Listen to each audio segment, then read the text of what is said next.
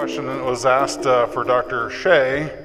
Do you perform fusion surgery even in patients with the continuous type OPLL?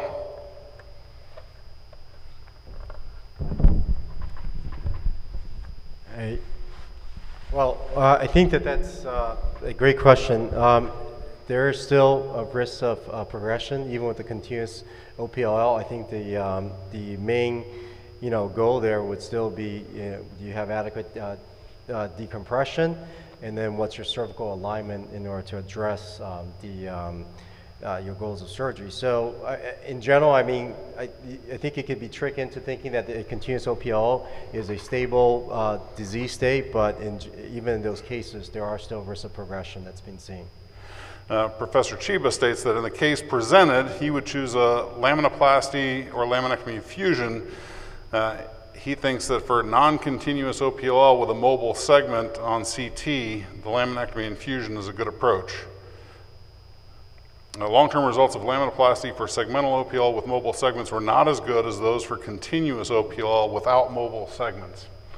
Any thoughts on that as a guide? And I'm sorry, Eric, that was from our Professor colleagues in Chiba. Japan? Yeah.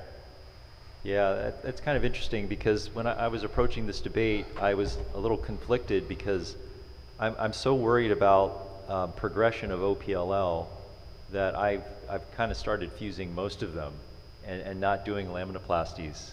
And so when I looked at the clinical practice guideline that our Japanese colleagues put forth, and they talk about the lack of motion after laminoplasty, the potential risk for kyphosis, I just thought about it, does it make that much of a difference in patients that have continuous OPLL?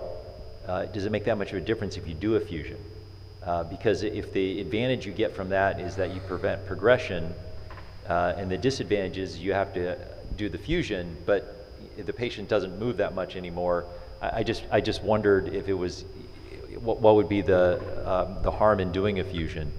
But I looked at that clinical practice guidelines that I think a lot of our Japanese colleagues have been involved with, and it seems like, and I guess it'd be great to hear from them, it just seems like for patients with continuous OPLL, they're not doing fusions. I was looking specifically to see whether they're doing fusions, and a lot of the studies basically say that they're doing mostly laminoplasties for that.